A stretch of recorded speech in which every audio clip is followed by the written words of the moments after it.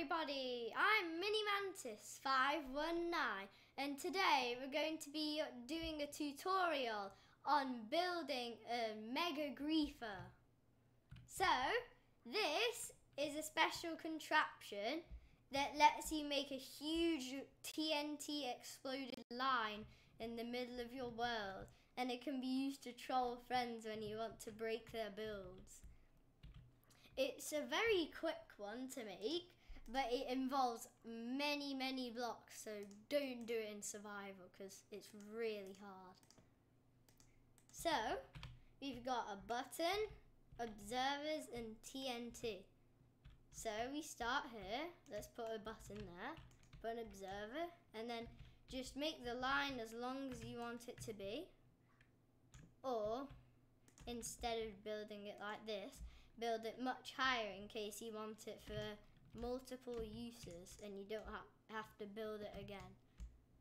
So I'm just going to build up with a bunch of grass blocks, and we're going to try and destroy this village. Or maybe just destroy the plains. Yeah, let's do that. So let's make a big observer chain like this, as long as you could possibly want it to be. You can make it thousands of blocks, but I wouldn't recommend that because it would take a long time. So I'm going to do it this big.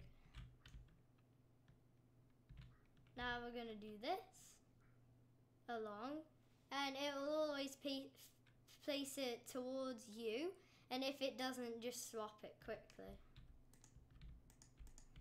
Also, if you don't want it to break, just leave these observers a bit from the source observer. So we'll do the other side, and then we're going to load it with TNT. And it's really annoying when you have to just stop like that. I recommend doing it as close as possible so you don't get as many stops. Now we'll just fill it up with lots of TNT. And this is the boring part of Minecraft, guys. Placing TNT for infinity and beyond.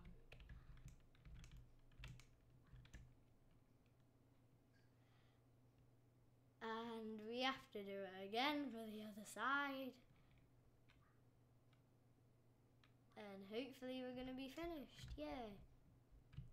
Now just go right back to the start and then press the button and watch the show.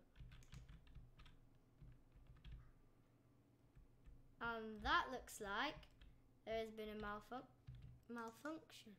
Oh, and there we go. Just break the block in front of the observer if it doesn't work. And this is what this does to your world. So just a warning. It absolutely destroys your world in the line that you made. So this is the line that it has destroyed from just that long.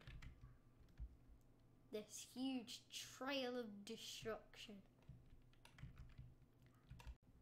So that's it for that tutorial. And next, part 2 of the video, we're going to be doing a special other chain which is similar to this, but it's slightly different. It doesn't cause as much damage and it's more resourceful, so you might be able to do it in survival if you want. Plus, if you put it on the ground, it is single use, so watch out for that.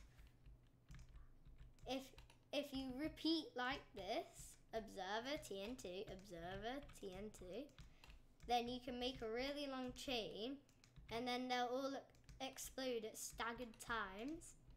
And you can, if you do want to, you can add extra ones on the side, but I'm not going to do that for the purpose of this as a quick tutorial. So we're going to make it quite small like this, and then we'll just show you how it works now. 3, 2, 1. While exploding at staggered times, it can also be used as a slight cannon because it slightly propels the TNT over to the other side. And if you want to make it a cannon specifically, then you can do it like this.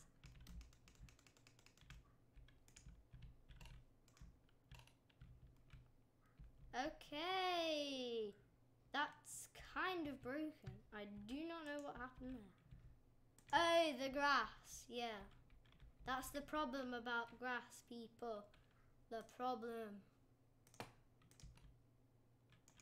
If you want to make your thing work, don't place it on grass, because that thing happens. Because it shows the grass turning to dirt, and that counts as a difference it made in the block, so you don't want to do that. So the cannon version, you'll need obsidian, obviously, or something that can resist explosions. So I'm going to build like this.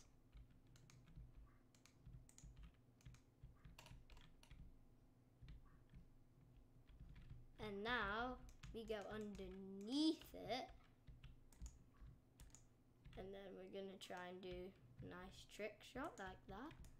Or actually do it below, because otherwise it won't work. So now we just need to put a block with redstone on it underneath. So now we've got redstone. And then we put another observer going into the block of obsidian, which then powers that TNT.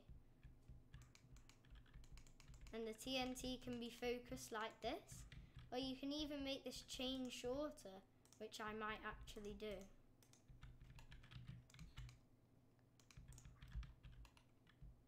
And it explodes again.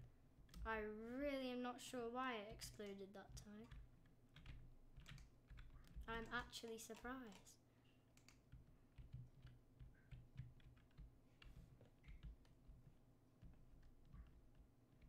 So, we're going to put the redstone, as always.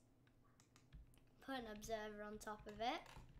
Put the TNT there, and of course channel it using the obsidian, just to make sure it doesn't fly off in the wrong direction.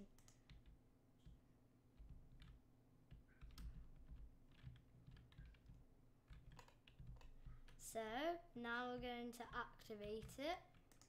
3, 2, 1, let's go!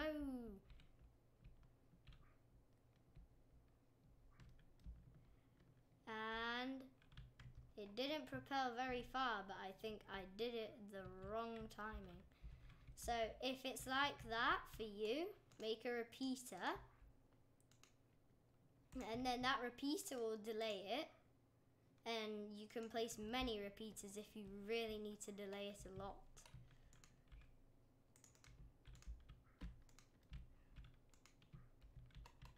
I'm just going to try it with one repeater and see how good it is.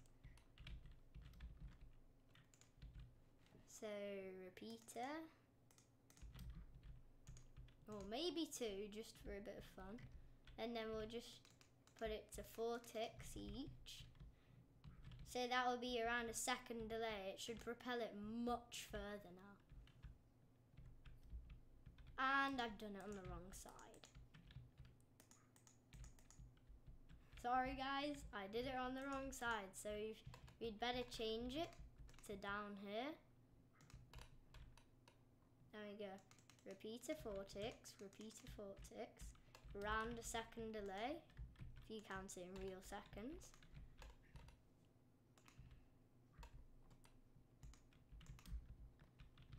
And then we're going to put the other one right up here.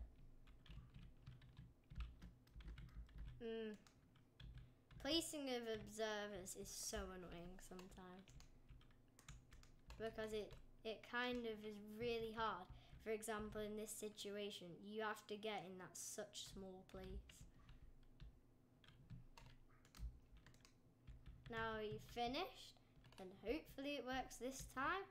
Place block of iron has been activated. Cannon. And it worked. It doesn't shoot very far, but it does work. Using the same principles as the other one, or that one kind of mixed together. And then you can just reload it as many times as you possibly want to. And then just keep firing at your friends. Or even put a structure block and keep copying it and then activate them all at the same time. Now that would annoy your friends. If they've built, for example, a skyscraper, you just destroy it with these small TNT cannons. Okay, I guess it's the end of this quick tutorial video. I hope you enjoyed and you learned something. And if you did enjoy, please subscribe and smash that bell and hit that like button. Bye!